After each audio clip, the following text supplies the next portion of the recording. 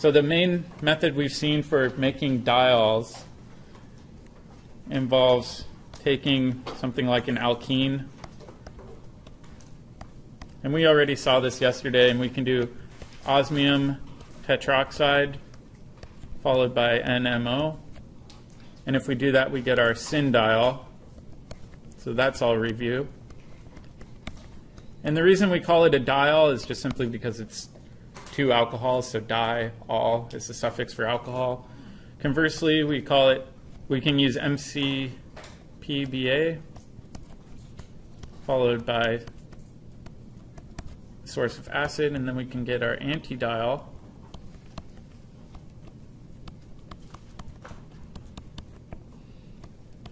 And the nomenclature is slightly different for naming diols. Hopefully some of you went through the book and saw the nomenclature for the normal alcohols. For diols, the systematic naming is slightly different. So let's go through an example of this.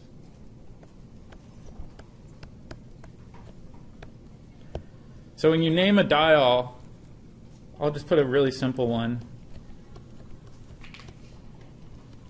You still want to number your longest carbon chain. So in this case, it's just 1 and 2, right? So what's our parent chain? Ethane. So in this case, it'd be 1, 2, ethane diol. So we don't say 1, 2 ethanol. We say 1, 2 ethane diol to indicate that there are actually two alcohols on there. You could have a 1, 3 diol. You can have a 1, 4 diol. The numbers before just simply indicate where those alcohol groups are coming off. The other frustrating thing for a lot of people is the old terminology that's not IUPAC or not named using the IUPAC rules would be ethylene glycol. So you've got ethylene and then glycol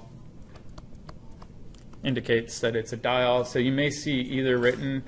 Try to stick with the IUPAC naming. It's much clearer. It's easier to follow. But you may occasionally see naming where you run into glycols. What's that? You can write GYCLO or glycol. I think it's GYCOL. Yeah. It's glycol. Yeah, it's glycol. It's a very common industrial solvent, which is why the naming never got switched to the IUPAC name. Oh, that's one right there. All right, the other method that we've seen recently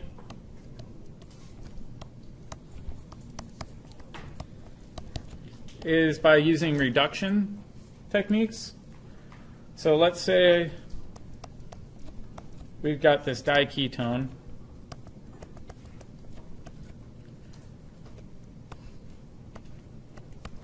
We can convert this to our diol by using what reagent?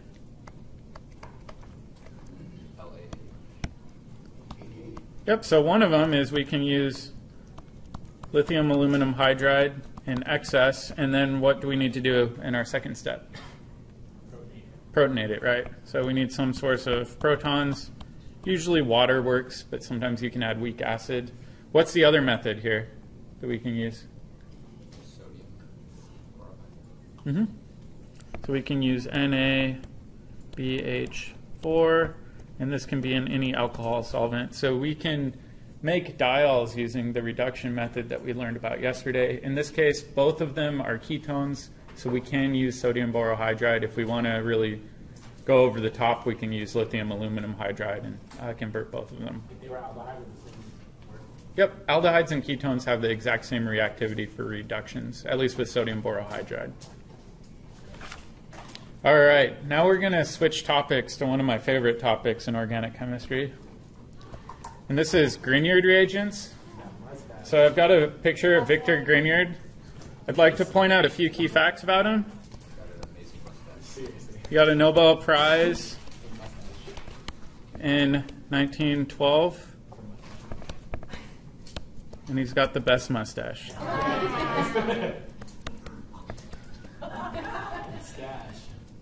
I can only dream to one day grow a mustache as epic as that. You need to show the picture. We used to joke that he didn't need to wear safety goggles because if he had a reaction explode, his mustache would just catch the shards of glass and protect his eyes. I've never seen a mustache that nice, but I'll get off this now. All right, so he won the Nobel Prize in 2012 because for a long time in organic chemistry, making carbon-carbon bonds was really, really painstaking. And he developed a new technique where you can make a carbon-carbon bond using simple reagents that are found in most labs. So I'll show you guys the reagent he developed. And people still call it the Grignard reagent.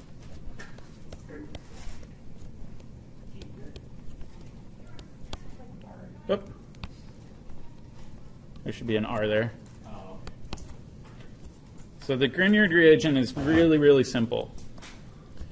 You can start with a simple alkyl halide, so that X can be any sort of halogen that you want. Normally it's a bromide. And then all you do is you get magnesium. Normally it's magnesium turnings, really fine ribbons of magnesium. You grind it up with a mortar and pestle. You mix these up together in aprotic solvent. It's all right, aprotic solvent. And when you do this, the magnesium will actually insert itself in between that halide and the carbon.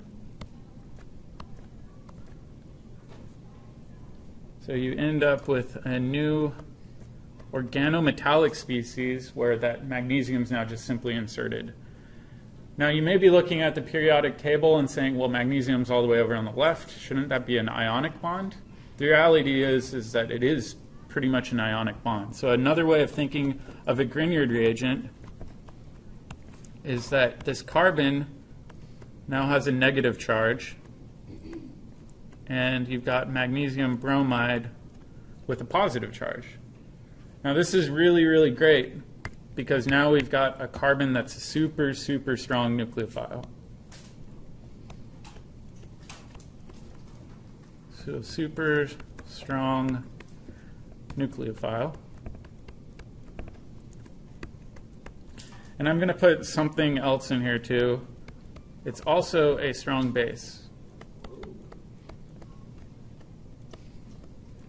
Why do you think it's a really strong base? It wants to give away those electrons. Yeah, it wants to give away electrons, or conversely, another way of thinking of it is it wants a proton, right? It's incredibly unstable having a primary carbanion. It wants to react with anything it can find in order to stabilize itself and get rid of that charge. So the overall reaction that we can do with this is pretty unique. So let's write down the overall reaction. If we have a ketone or an aldehyde, we can take some sort of alkyl chain, so I'll label that as R, and then if we turn it into our Grignard reagent, it's got this MgX. That just means that the magnesium's inserted itself in between the alkyl halide and the, or in between the halide and the alkyl group. And then in the second step, we'll add water. And we'll go through this mechanism here next, but when you do that, you form alcohol, and you can get an R group. So in this case, this will work with aldehydes, ketones, whoop, let me erase this, ketones, or even esters. And we'll cover each of those reaction mechanisms. And depending on which one you use, you can get a secondary or tertiary alcohol. And we'll kind of see why that makes sense when we go through the reaction mechanism.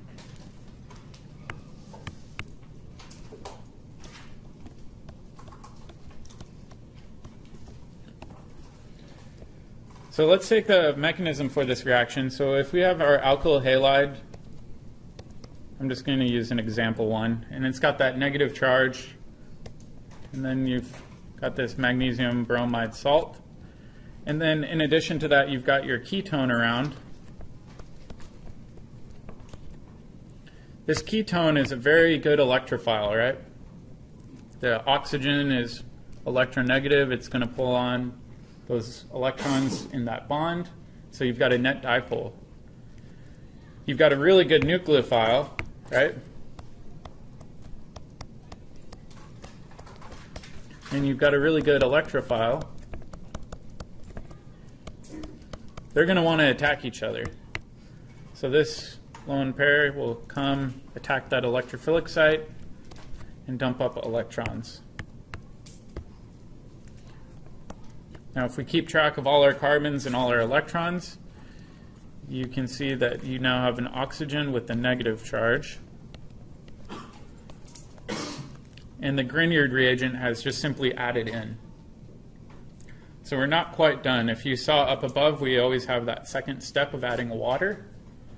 So now when we add water to this reagent, or to this intermediate, the oxygen will reach over, grab a proton, and reform our base.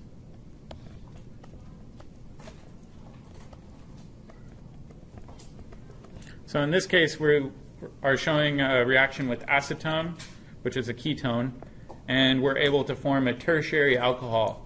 We were unable to do that using the sodium borohydride or lithium aluminum hydride method, but now we've actually formed a brand new carbon-carbon bond that we were unable to make before.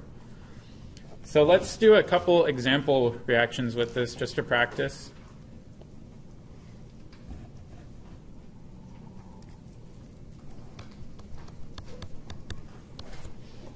So let's say we've got cyclohexanone, and for the first step, I'm going to use ethyl magnesium bromide, and then in the second step, I'm going to add water. I want you guys to go through and see if you can do the full reaction mechanism for this.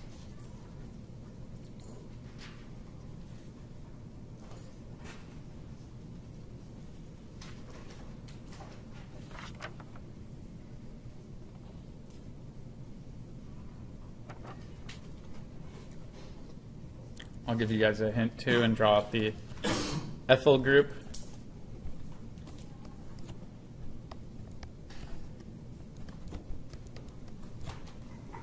So that's what ethyl magnesium bromide looks like. We've got two carbons. One side is going to have that negative charge.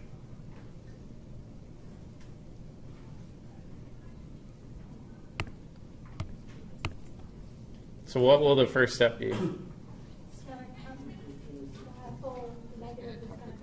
Yeah, it's going to attack that carbon on the ketone, dump up electrons. So now we've got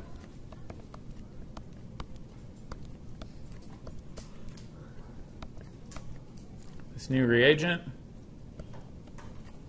And then we're going to add in some source of protons, and we can end up with a new tertiary alcohol that looks like that.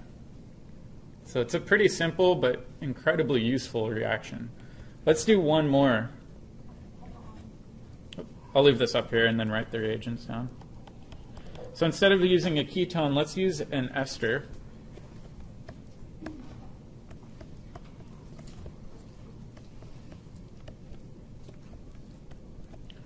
But this time we're going to use methyl magnesium bromide, followed by water. And the unique distinction I want to make between this reaction and the last reaction is let's use excess of our Grignard reagent.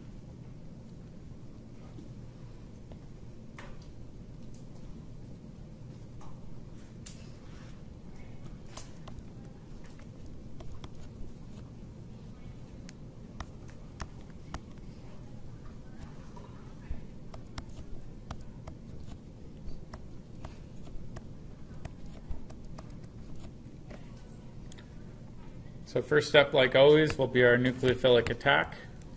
This methyl with the methyl group with the negative charge will add in, kick up electrons.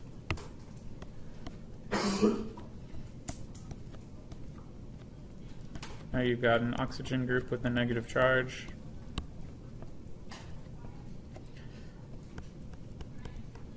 Now, do we just protonate that alcohol? We saw this before with the sodium borohydride. It really, really wants to kick off a methoxy group, right? So the negative charge on the oxygen can kick down and then eject off a methoxide anion.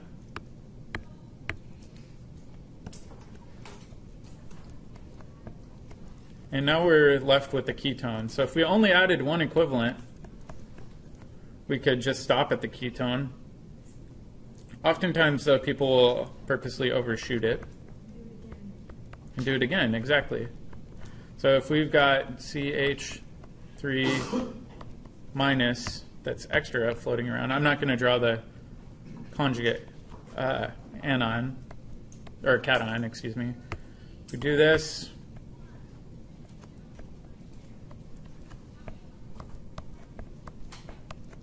we get our negative charge.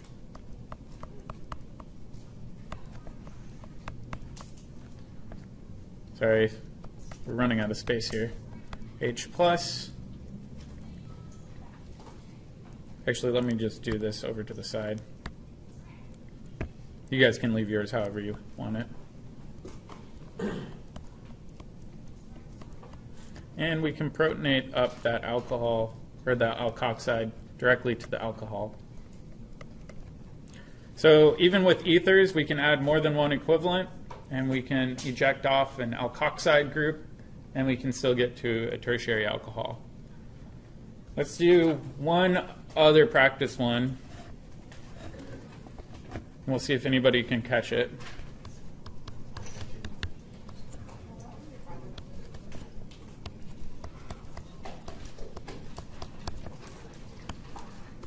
Again, let's use methyl magnesium bromide followed by water.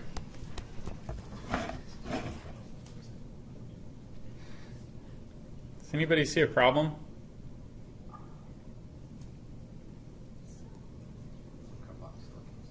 Will the carbon come in throughout the proton? Yeah. So let's go up and see my note. Super strong nucleophile, also a strong base. So we've got a strong base. We've got a carboxylic acid. If you try to do this reaction, you'll be sadly disappointed to find out that you'll just deprotonate your carboxylic acid. Grignard reagents don't work particularly well with carboxylic acids. You have to do a little bit different chemistry if you are going to try to convert a carboxylic acid group. So in this case, you just end up with MgBr. So it's kind of a dead end. This reaction doesn't work well with carboxylic acids.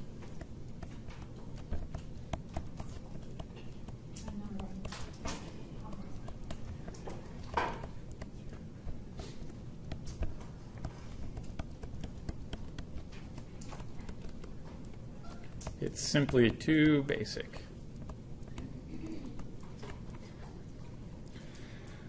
Which brings up an interesting point. Yeah? Can you use anything else besides magnesium? Any other metals? So a Grignard reagent is always done with magnesium by definition. There are other transition metals that you can use, like cuprates. We'll talk about those more a little later, but Grignard reagents are the most popular. There are cuprates, some zincates, lithiates even. So for example, you could use any sort of nucleophile during this attack that's a carbon-based nucleophile. A carbon with a negative charge will always want to attack a ketone. That might be a good hint for the problem of the day that a lot of you are working on. But you can use any strong nucleophile that you want in order to add into a ketone or aldehyde. Yeah, what'd you say? I'm a strong. All right, for those of you that were zoning out, the nucleophile has a carbon with a negative charge, right? And it's adding into an aldehyde or a ketone. We can have any sort of carbon with the negative charge do that, right? So we've seen examples of how to make acetylides with the negative charge. Those can be great nucleophiles as well. It's not technically a Grignard reaction because it doesn't have magnesium in it, but it can be used to add into a ketone or an aldehyde. All right, so we said that this doesn't work well because Grignard reagents are simply too basic. So we have to come up with a plan to try to mitigate this problem, because oftentimes we do have acidic functional groups on our molecules, but we still want to be able to do Grignard reactions on them. So we're going to sidestep a little bit and talk about protecting groups.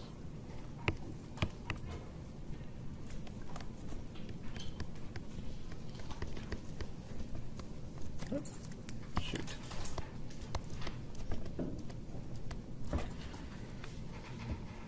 So the warning I gave you guys was that Grignard reagents or reactions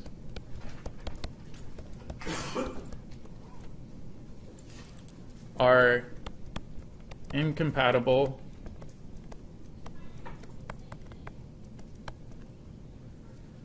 with protic functional groups or solvents.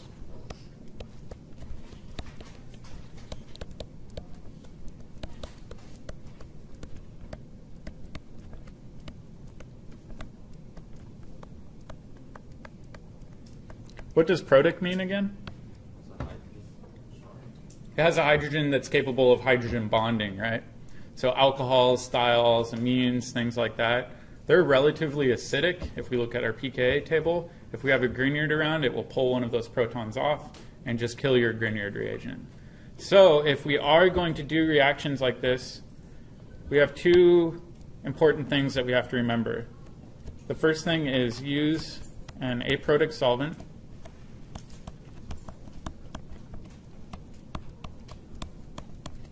And then the second thing is we have to protect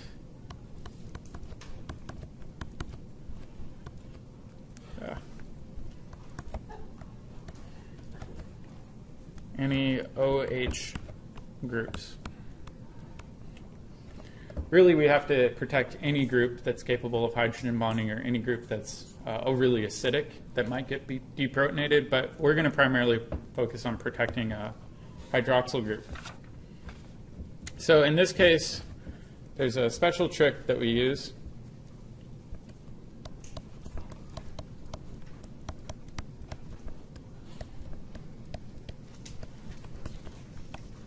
And I'm going to show you one really basic one.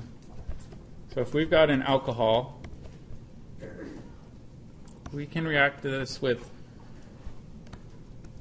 trimethyl silyl-chloride,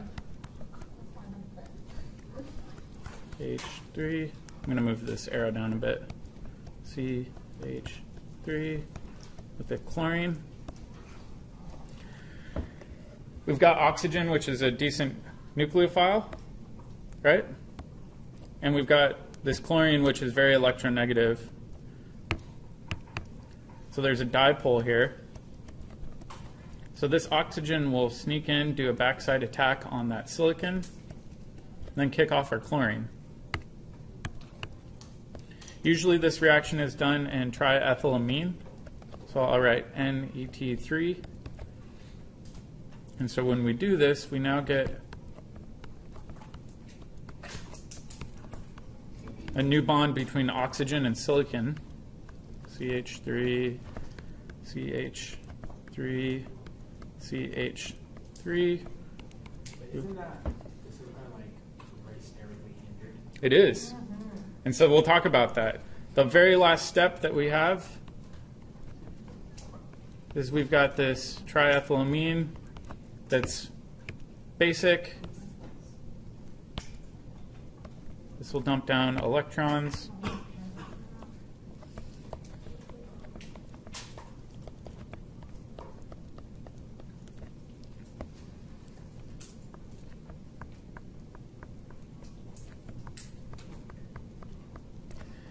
And now if we look at this, we can say, all right, first of all, it's no longer protic.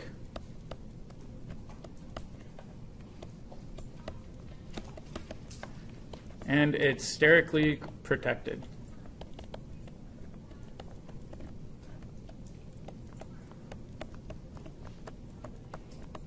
Right, if you're attacking molecule, you're going to have a pretty hard time reaching that oxygen because of those big methyl groups. There's actually a whole variety of silicon-based protecting groups, probably about a dozen of them.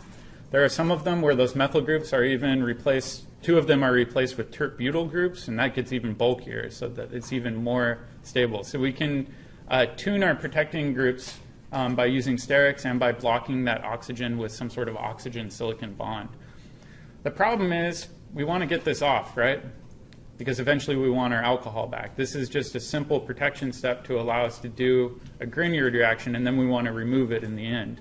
So we have to find a really, really tiny atom that can sneak in and then pop off the silicon group.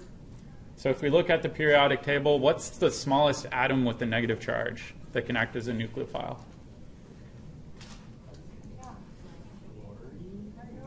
Fluoride, right?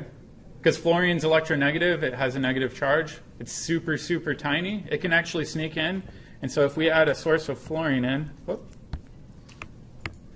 draw this over here. I'll just call it F minus in quotes. This will do a deprotection. And we'll go straight back to the alcohol. So this reaction is entirely reversible. And in this case, the fluorine reagent that we use is typically a reagent called TBAF. And that's tetrabutyl ammonium. So we've got 1, 2, 3, 4.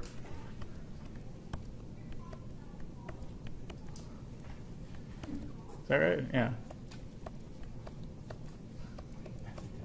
So that's our tetrabutyl ammonium. And then we've got our fluoride.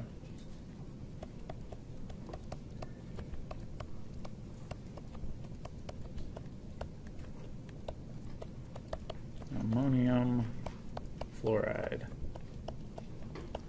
And this is just a really nice way of getting the fluoride anion without having to use something like hydrofluoric acid, which is super nasty to work with.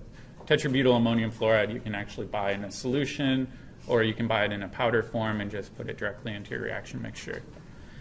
All right, so let's see an example of this in action.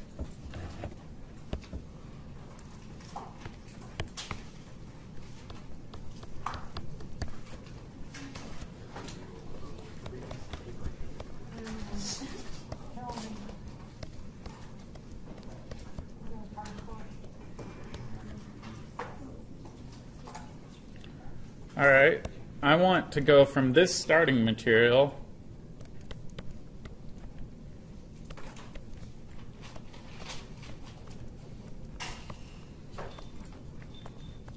all the way to this alcohol. So the question is, can we convert this aryl bromide into a Grignard reagent?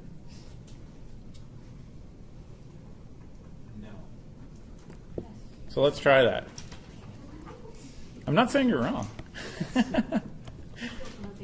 So we'll add magnesium metal. We get MgBr positive on it. So the problem we're running into here is we've got a strong base.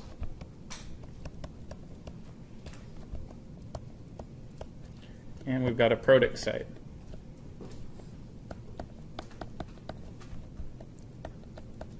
Right, so if we've got a strong base, it'll reach around to another molecule and pluck off the proton on its protic site. So what should we do before we form our Grignard reagent? Yeah, protect the alcohol, right?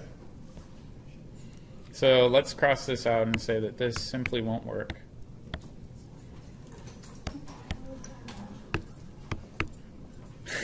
I hear everybody sigh whenever I cross something out.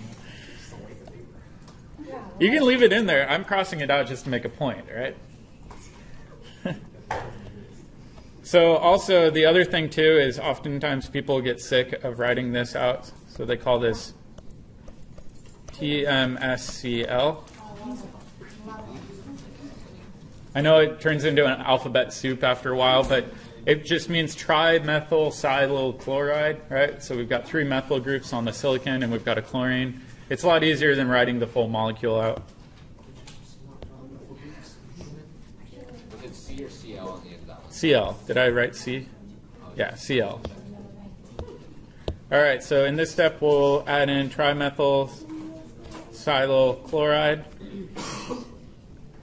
And this should be done in a base like triethylamine.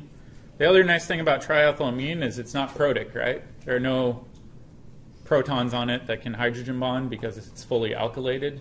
If we use something like ammonia or diethylamine, then we would have protons that could be abstracted. So we have to use an aprotic solvent. And then also, instead of drawing out the whole silicon protecting group, a shortcut that most chemists use, let me move this over. Shortcuts that most chemists use is they just simply write TMS. So just TMSO means you've got a protected alcohol. Now what we can do is react this with magnesium metal.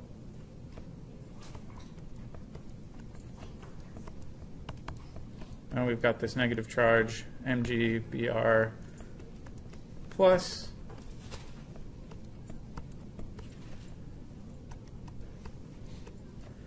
Our alcohol is nice and protected. What sort of ketone do we need to react this with? If we look at our final product, we have a ketone and then we've got 2 new carbons. So the ketone needs to have 2 methyl groups coming off of it, right? So we'll just react this with acetone. So that'll be our first step. And then our second step will be to react it with water to do our deprotonation, or sorry, our protonation.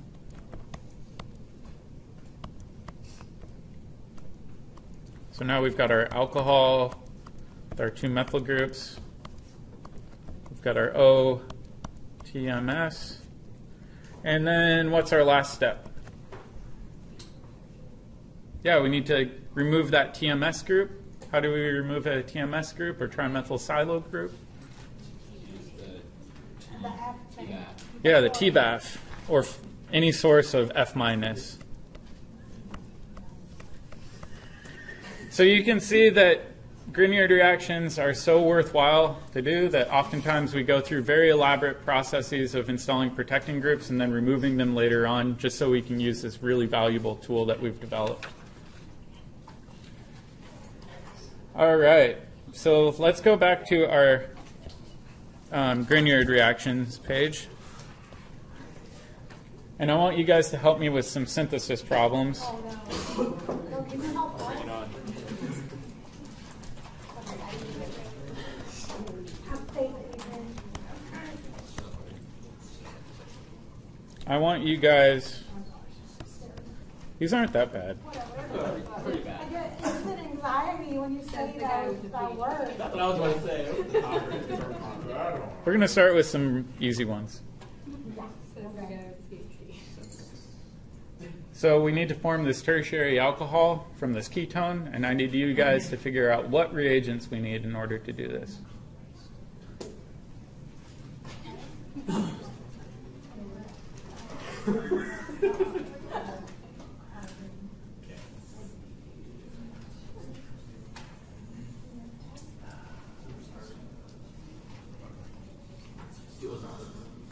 Oh, you can raise it, yeah. We're in the Grignard reaction section, so let's try to use some Grignard reactions.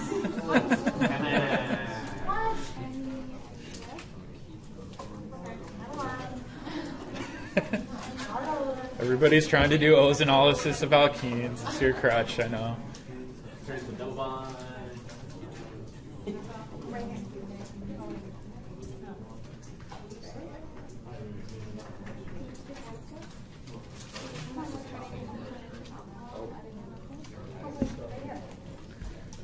So we've got to ask ourselves, what reagents do we need to convert that ketone into a tertiary alcohol? So I heard somebody say methyl magnesium bromide. A really good thing to look at is we've got 1, 2, 3, 4, 5 carbons there, right? Now we've got 1, 2, 3, 4, 5, 6. That means we added in some new source of carbon. In this case, it's only 1 carbon long. So we're going to add methyl magnesium bromide. How would we make methyl magnesium bromide if we only had methyl bromide? Throw some magnesium in there, exactly. So that's the first step. The second step would be to add some water to protonate it. So this is turning what was a pretty complicated reaction involving ozonolysis into a two-step reaction. So we're gaining a really valuable tool. Let's try to see, is there any other way we can use a Grignard reagent to make this tertiary alcohol? But of course there is. Yeah, of course there is. Yeah. So instead of using that starting material, can we use a different combination of starting materials and reagents? I think So you can make ketone. use aldehyde. Well, you can use a ketone, just not the same ketone. An aldehyde. I'm asking you guys. You don't ask me back. I don't know. It's so easy to give up. Well, way I'm easier. over it. Abby, my brain hurts. Got like a minute left. I know, I feel like you can give us a lot of it. I think we need to take it easy on it. What if we started with acetone, That's what I said. and instead of doing that, That's what I meant. Huh? MgBr, followed by water. Interesting. So oftentimes there's more than one way to go about doing these reactions, right? So if we look at this one, Oh, I see. we've got 1, 2, 3. Our final product needs to have 6 carbons, so we need to add 3 carbons in somehow. So in this case, we're adding propyl magnesium bromide in order to install 3 new carbon atoms in a linear chain. So you can do a lot of cool reactions with Grignard reagents. We're going to be using this quite a bit in our synthesis reactions in the future. So if you can, try to go home tonight and do some of the practice problems from the book involving Grignard reactions. And then next week when we come in, we're going to talk a lot more about oxidation chemistry. Carbon.